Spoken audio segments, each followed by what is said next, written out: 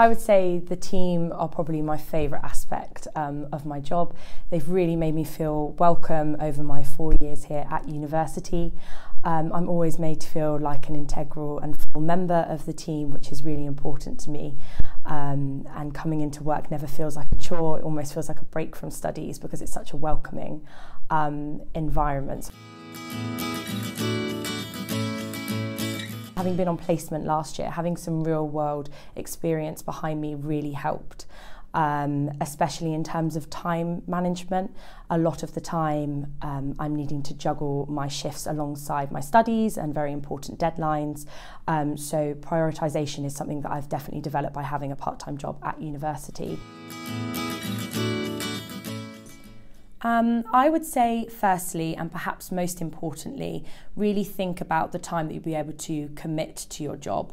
You don't want to overcommit, as your job is your responsibility and you need to be able to juggle your part-time work alongside your studies.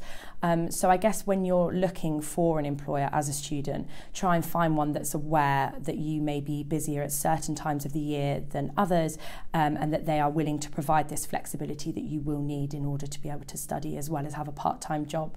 I would also say it's quite important to match the skills that you have to the part-time job for which you are applying.